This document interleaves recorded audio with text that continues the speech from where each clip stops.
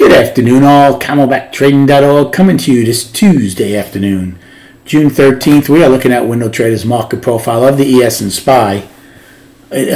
So the bulls are very, very comfortable. They were very comfortable coming into CPI. The way they ripped it up yesterday, they were up all overnight. And then they gap higher today. We hold the gap in ES and SPY. Never went trend. ES has a poor high. So that's definitely something to keep an eye on. But right now, out of the three indices we follow, we're up in 8 out of the 9. The only one that's balanced is IWM's monthly. Other than that, the monthly, weekly, daily are up on all of them for us. Very impressive.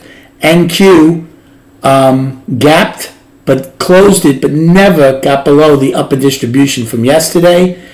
They go out 10 wide with an afternoon pullback in K. They do not take out the IB high or low. This market was very, very readable and accommodating today.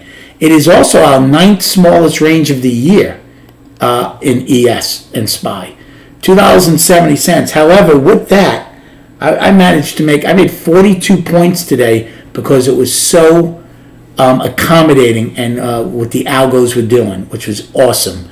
Righty ends with a perfect 13 for 13 wide point of control. They did not gap, but they never saw the opening. They went higher. They broke out of their daily balance to the upside. So they're up on the daily as well as the weekly. And they end up with an afternoon pullback in K. As far as we go, poor high in ES. We end 10 wide. We hold our gap. So, and we hold our trend day from yesterday.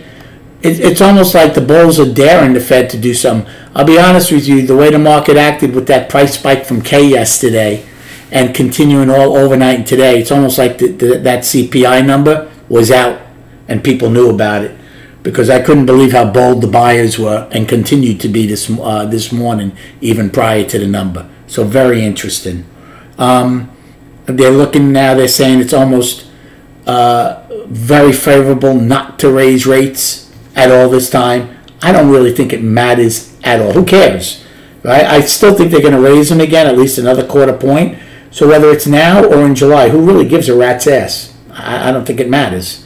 So it's silly, the whole thing. I'm not going to go over all my trades because there was a lot of them.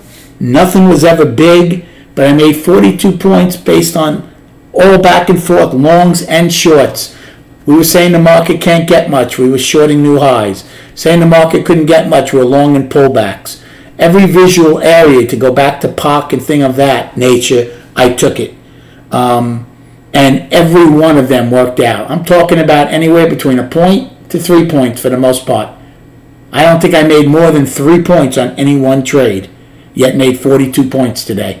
So up 45 and a half. I only made 3.5 yesterday, but still to be up 45 and a half points, I'm very, very happy. I will be trading tomorrow up until 2 o'clock, and then after that, odds are I will just watch. As far as destinations, we have today's high, which is a new yearly high of 437.33. The downside, we have 10 wide at 436.10, which is 10 wide. We have the afternoon pullback low, K's low of 435.36, and today's low of 434.63, and filling the gap at 433.88. That's a 75-point gap.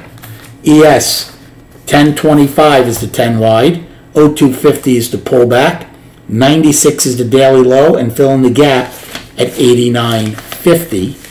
And then on the upside, it's 23.25, which right now is our new yearly high, and it's also poor. One other thing to remember before I get to SPY's charts. NQ's high for the year is now in their overnight. They never got it, so carry that forward. And then just quickly on the chart.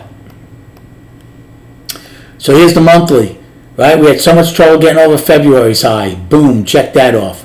We've had a lot of trouble getting over August high. Well, we're above it by $5 now. Is the next destination basically this triple top area here around the 457, 460 level? That's the question, right? The bulls have everything going for them right now.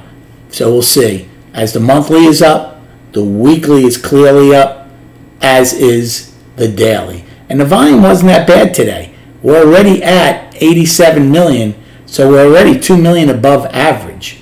So not bad volume, even though it was our 9th smallest range of the year. I hope you had a good day trading. Thanks for the likes and subscribing. Enjoy your evening, and we'll speak prior to the opening.